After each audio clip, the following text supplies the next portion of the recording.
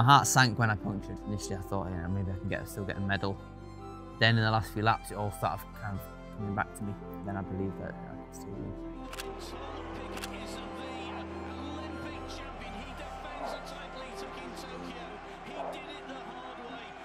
To be honest, I haven't really sat down and just looked at it and taken it in, but well, this is what I wanted. This is what I worked so hard for. What I wanted since Tokyo to defend my medal. I guess kind of going in as favourite, I could only live up to expectations. Also for me, this is all, silver and bronze. I was not really okay. That would have also been nice, but this is what I wanted. My heart sank when I punctured, and then you quickly right, there's no point in dwelling on it. You've got to focus on what I can do to get out of this situation with the best result.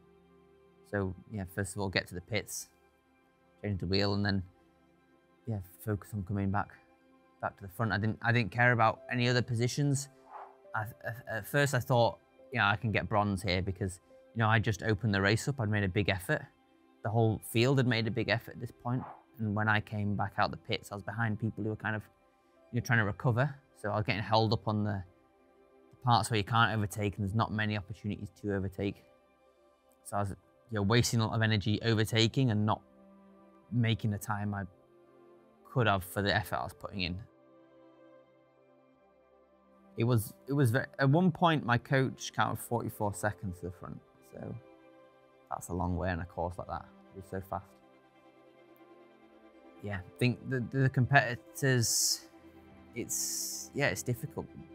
Of course, Goretzky, French guy, I knew he was going to be good, or maybe he could have cracked under the pressure. You just don't know. I knew how fast he was. I think when I came back from the puncher, when I caught him, I knew I had to get rid of him because I knew he would have a good chance in the last lap. And he went in front, which didn't surprise me at all. He attacked up the climb. I knew if I could stay close, I would have a better chance. I would have a chance at the finish because I think I've got better, endurance. So I would just have to take any opportunity like the one I took that came. And luckily that I got that opportunity. I mean, I understand it, but it's the Olympics, there's no place for that in the Olympics. And when I was racing, I was getting boos as well, and people telling me to slow down and stuff. But that, I've had people tell me to slow down before, when you're coming back and the person there supporting's in front. But after the finish, you should kind of appreciate everyone's effort that they've put into the race and what they've put in has given them that result. And, it's finished now. Okay, you've supported, you've done your part in supporting who you want to support, but then at the finish, you kind of, okay, well done.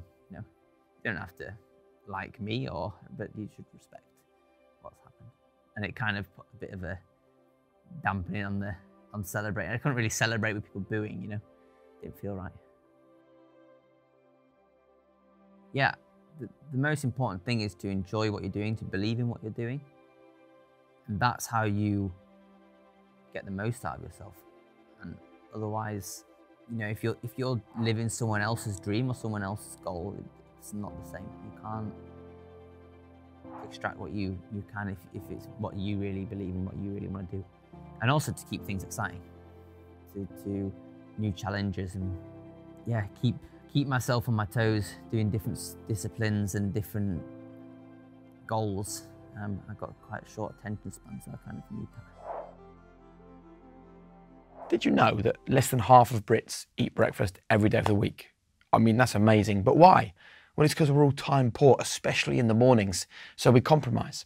My fix is Huel's nutritionally complete high-protein shake, a complete meal in a bottle that slots perfectly into my life. Head to the link in the description for a free t-shirt on your first order with Huel.